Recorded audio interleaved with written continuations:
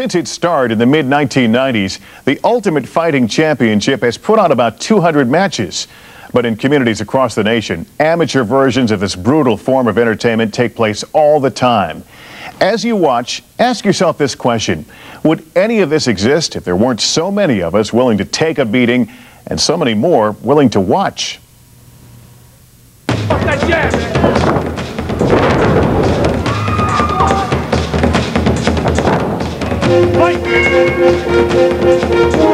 It's Saturday night at South Plainfield High School in New Jersey, but it could be any neighborhood in America. Amateur ultimate fighters battle only for glory.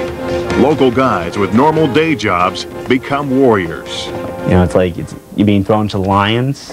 Well, you learn from that, and maybe you have a couple of bruises, maybe you're cut up a little bit. For these amateurs, there's no payday, no fame, just the love of combat. They follow the same rules as their professional counterparts. But these matches are not regulated by any state agency, and the competition is much more raw. Love it, baby! Love it, baby! Come on! 27-year-old Eddy Rolon holds the regional heavyweight title. I don't fear injury. Worst gets happened, I get knocked out. I get submitted.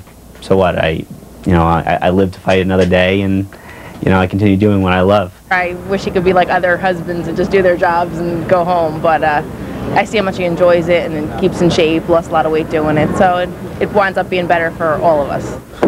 Rolon says the sport has given him confidence and a better grip on life. It alleviates stress. It makes me a better father, a better husband, because I can do that, get it all out of my system, whatever's bothering me at work. During the day, Eddy works for the local cable company, checking wires and climbing poles. At nights, he runs training sessions for hungry fighters who want to learn. Like a diamond going out straight. This makes me uncomfortable because my head's up in the air, makes it hard for me to breathe. My sport is safe. It's safer than boxing. It's safer than high school football. It's a lot of fun. It has honor in it. I don't meet too many guys that do well at this that don't have some kind of honor. On this night, more than 30 grapplers, kickboxers, and martial arts enthusiasts show up. 192. They engage in friendly banter, weigh in, and prepare to go head-to-head with their training partners and friends who make up this tight-knit fraternity. Hi, ringside or general? The fans pay $25 for the chance to see some good competition and maybe a little blood. It gives us an outing, like, family type thing. It's better than being on the streets. You know what I mean? Hanging around doing nothing. Get your legs under there. The combatants give the fans their money's worth. One hopeful is choked into unconsciousness. His air supply is cut off, and he passes out. I got him. Sit up. Sit up. Watch it. Move back. Move back. Move back. Good job. Stand up. He's okay for now, though he's not quite sure what happened. Ready? Let's go. Another fight pits 34-year-old fitness trainer Mark Dapolito, seen here in the black trunks, against an unknown from Kentucky. It's a no-holds-barred fight. No eye-gouging, head-butting on the ground, or groin punches, but basically anything goes.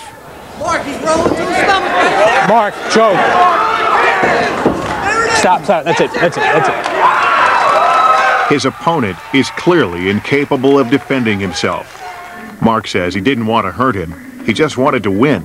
You just have to do what you have to do to do the job, to do it right. It's a sport like soccer. If you don't score a goal, you don't win. You have to do what you have to do to win the sport. In the main event, Eddy Rolon faces a championship challenge from Thomas Larison, also known as Psycho Eyes. Larison has at least 40 pounds on Eddy and seems unbeatable. Things don't go well at first. Larison actually chokes Eddy with his own arm, cutting off his blood and air supply.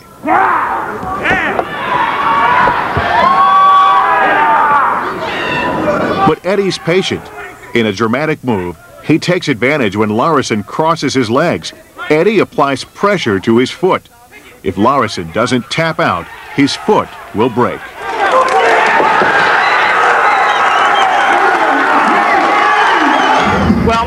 wasn't to have him dominate me the entire fight, but he did a good job. He had better strikes than I had, faster than I was. He's definitely stronger than I was. It was a technique that killed him. He crossed his legs to get better leverage for a choke. If you cross the legs on the inside, you can wrap your legs above, push your pelvis forward, and work the ankles against each other.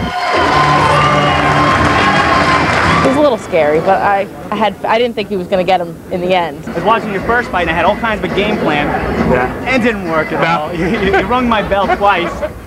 Eddy Rolon has retained his title and his devotion to the sport. If I got really hurt in there, I'd be doing something I love. It's, you know, the human condition to do competition, to test your limits, and if you can do it intelligently and live through it, that's terrific. If you can do it with a little injury and some honor and do it the next day, even better.